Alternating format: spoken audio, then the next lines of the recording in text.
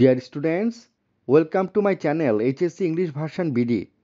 Our today's topic is how to calculate the wavelength of the spectrum series of hydrogen atom. At first, look at these two energy level diagram of hydrogen atom. Actually, these two diagrams are the same. The only difference between these two diagrams is their shape.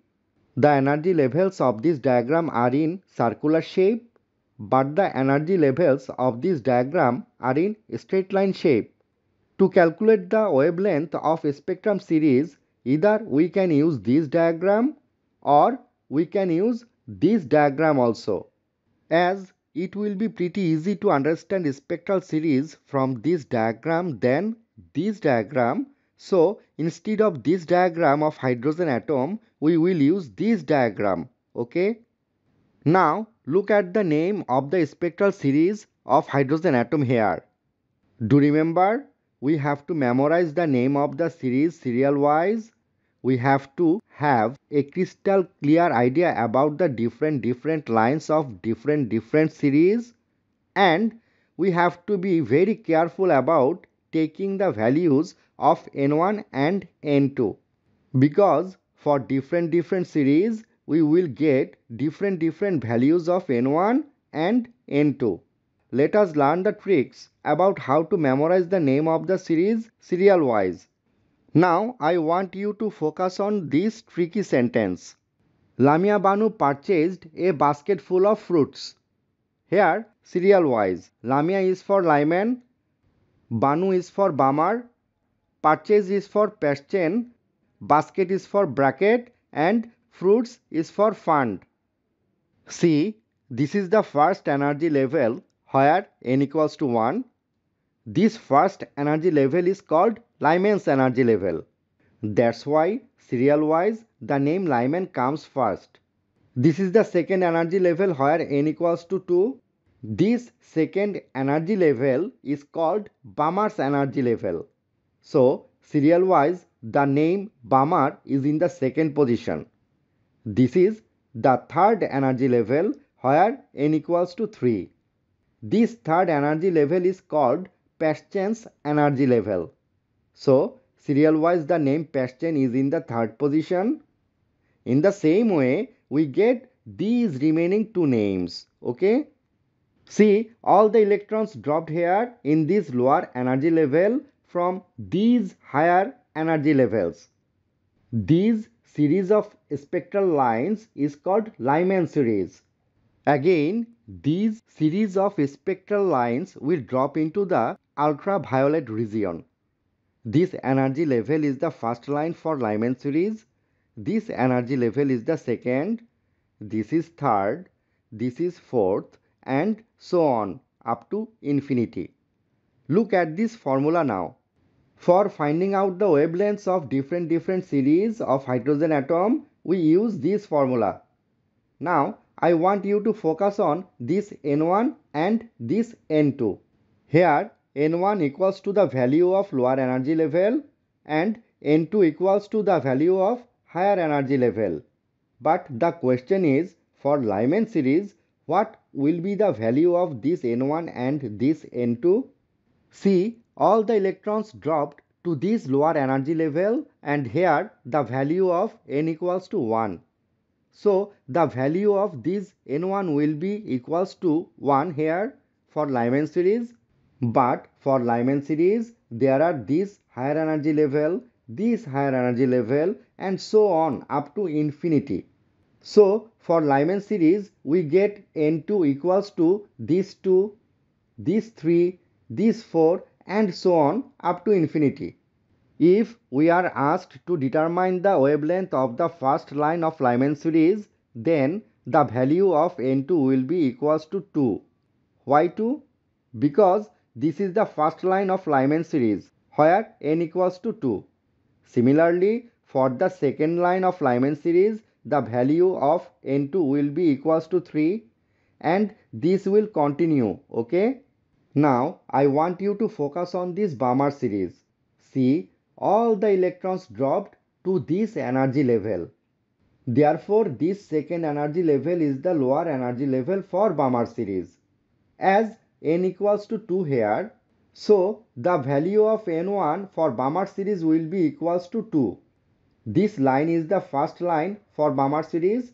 This energy level is higher energy level than this energy level. See here n equals to 3. So for the first line of Balmer series, the value of N2 will be equals to 3. Similarly, we will get N2 equals to 4 for the second line of Balmer series, N2 equals to 5 for the third line of Balmer series, and this will continue. Okay.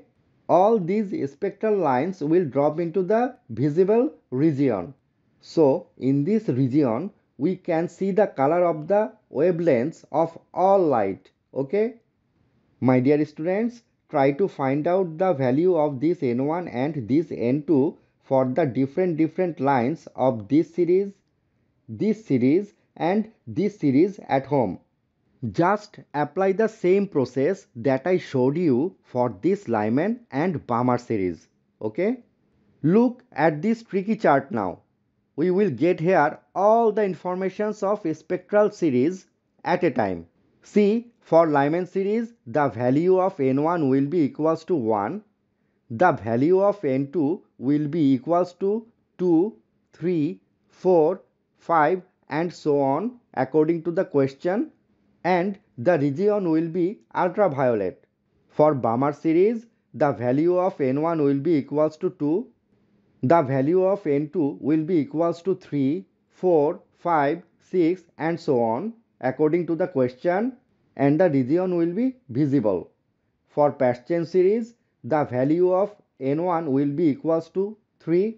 The value of N2 will be equals to 4, 5, 6, 7 and so on according to the question. Here the region is infrared. For Brackett series, the value of N1 will be equals to 4. The value of N2 will be equals to 5, 6, 7, 8 and so on according to the question. Here the region is infrared.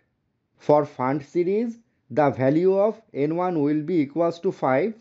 The value of N2 will be equals to 6, 7, 8, 9 and so on according to the question. Here the region is infrared also. According to these series, these are their first line number, these are their second line number, these are third, and you know that this will continue. By using all these informations of this chart, we will solve this problem now. Calculate the wavelength of the third line in the Brackett series for hydrogen, where RH equals to 10.97 times 10 to the power 6 per meter. Look at these datas. The third line in the Brackett series. See, this is Brackett series. Here N1 equals to 4. This 7 is the third line in the Brackett series. So this 7 is the value of N2 for Brackett series. The value of RH is given here. If we put the value of RH, N1 and N2 here in this formula of hydrogen atom, then we will get the wavelength of the third line in the Brackett series is equals to 2.1 times 10 inverse 6 meter. Okay.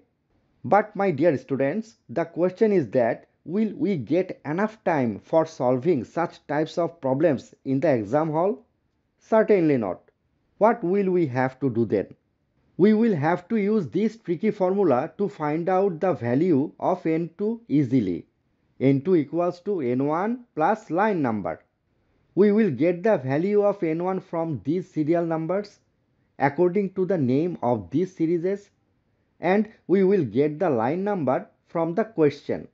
Look at this question again. For Brackett series, serial wise the value of N1 equals to 4. Put here the value 4 instead of this N1. Look at here.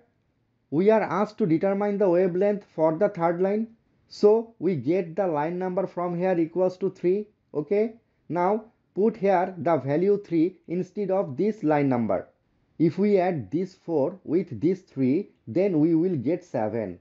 See, we have N2 equals to 7 here. Do remember, we must not show this shortcut formula in our answer sheet. Okay. Thanks a lot for watching.